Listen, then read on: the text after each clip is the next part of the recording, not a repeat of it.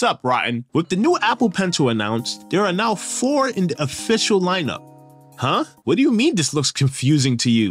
I know you're trolling, but okay, I'll buy it and break it down for you anyway. So, the Apple Pencil first generation is the oldest stylus here, and it is compatible with every current iPad in the lineup, but not natively. Since every current iPad sports a USB-C port, you would need an Apple USB-C to Apple Pencil adapter to charge and pair it. Just like every other Apple Pencil, it's precise with low latency and tilt support. One thing it does have that not all of them do is pressure sensitivity. And because of this one feature, it makes this almost 10-year-old stylus still relevant today. Why, you ask? It's because the next pencil in the lineup, the Apple Pencil USB-C, released just last year, does not support pressure sensitivity. Feel free to watch my other Apple Pencil video for more details. And in case you're wondering, no, I'm still not over it. What this pencil has, however, that the Apple Pencil first generation doesn't, is the ability to magnetically attach to iPads, much like the Apple Pencil second generation and the Apple Pencil Pro. The difference is, unlike the Apple Pencil second generation and the Apple Pencil Pro, attaching the Apple Pencil USB-C doesn't charge or pair it. You would still need a USB-C cable. It does, however, support the Apple Pencil hover feature, which is something the Apple Pencil first generation doesn't have, and is a feature only compatible with M2 iPad Pros and beyond. Now, I know the whole lightning cable and USB-C ordeal can be a little annoying. We've all been kind of stuck in this USB-C and lightning lifestyle for a while now, and having to carry multiple wires to charge devices made by the same company is never fun. Good thing the folks over at xCool make switching between USB-C and lightning way less of a headache with their 4-in-1 USB-C cable. That's right, this unique cable makes it possible to charge a lightning device or a USB-C device with just a flick of the cover. Now,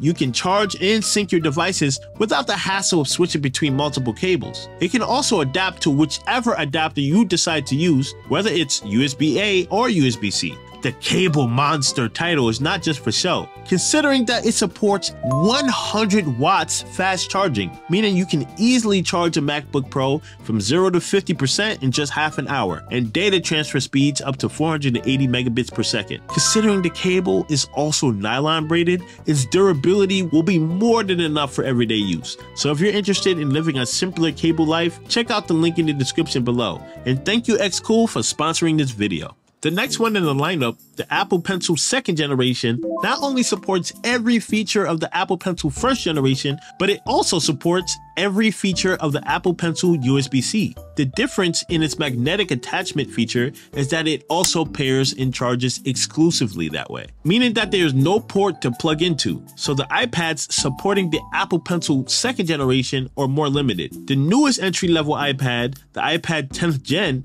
can support the magnetic attachment of the Apple Pencil second generation, but it cannot charge or pair it. Therefore, it is not compatible. But every other iPad currently in the lineup that is out right now does support it. 2 extra features that the Apple Pencil second generation has that the previous 2 Apple Pencils mentioned don't are the ability to get it custom engraved by Apple and the double tap feature. The only other Apple Pencil that has these extra features is the Apple Pencil Pro, set to release on May 15th. This is considered the ultimate definitive Apple Pencil. It even comes in one of 5 unique boxes. The Apple Pencil Pro isn't compromising at all. It can do everything every other Apple Pencil mentioned before can do, except charge via cable, like the Apple Pencil first generation and the Apple Pencil USB-C. The Apple Pencil Pro's exclusive features are the barrel roll feature, the ability to squeeze it to switch tools, haptic feedback, and Find My support. Now, the only catch is that it isn't compatible with any iPad that has ever been released